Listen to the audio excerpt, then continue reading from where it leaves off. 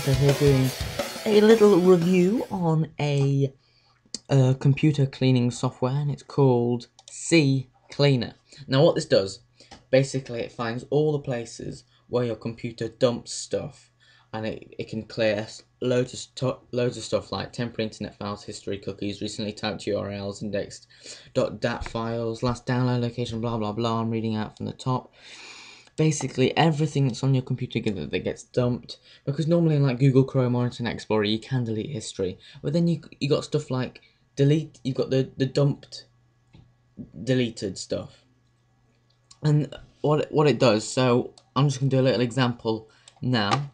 So what you do first, when you've downloaded CCleaner from CCleaner.com, you download it, and then I've just clicked analyze. It's analyzing all the stuff, because I've basically just ticked the boxes where I want it to be cleaned, and it's cleaning all of that, and it's analysing it. I don't know why it's taking so long, but here you go.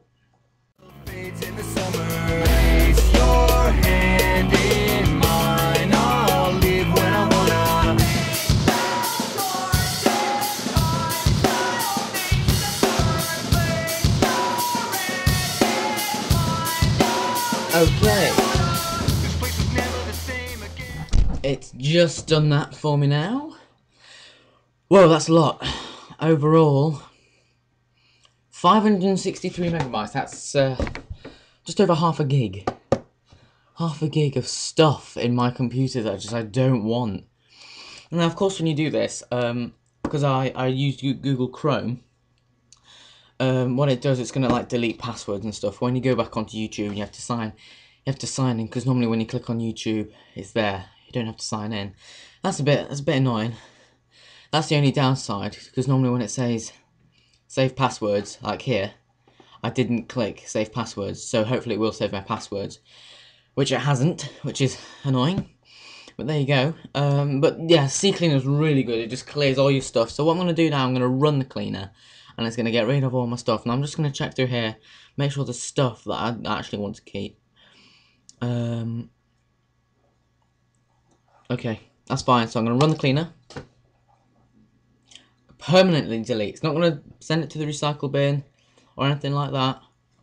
I'm just gonna delete it from the whole system. Okay. This is taking a while too.